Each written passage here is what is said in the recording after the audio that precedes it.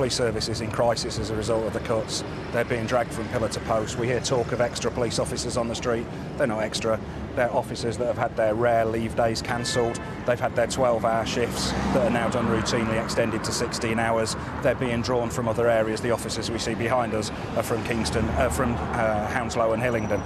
They're not extra officers at all. They're from other duties and they're being burned out. But more armed police officers on the streets than ever before, we're told? No. Armed police officers on the streets than ever before? No, they're not. Basically, people that are alleging that are lying. So the government are lying? Yes. The Defence Secretary's lying when he says that? Yes, they funded bringing us back to the number of armed officers we had in 2010 by 2020.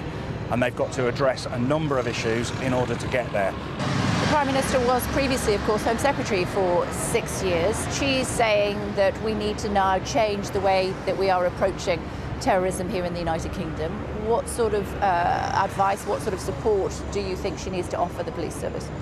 I heard her speech and she raised 4 things that needed to change. She missed the most obvious, urgent one, which is to deal with the cuts to ordinary policing.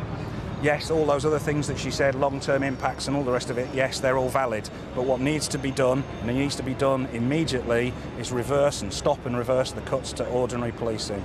They're needed in intelligence gathering from communities.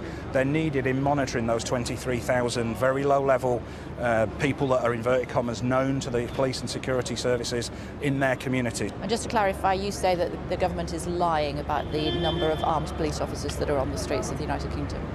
Yes, in 2010 we had 1,000 plus more.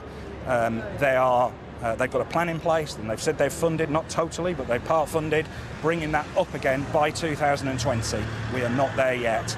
We saw a brilliant response in London here last night. We saw it in Westminster a month or so ago. We saw it in Manchester a couple of weeks ago. If this had happened anywhere else, you would not be seeing that response. It is threadbare elsewhere in the country.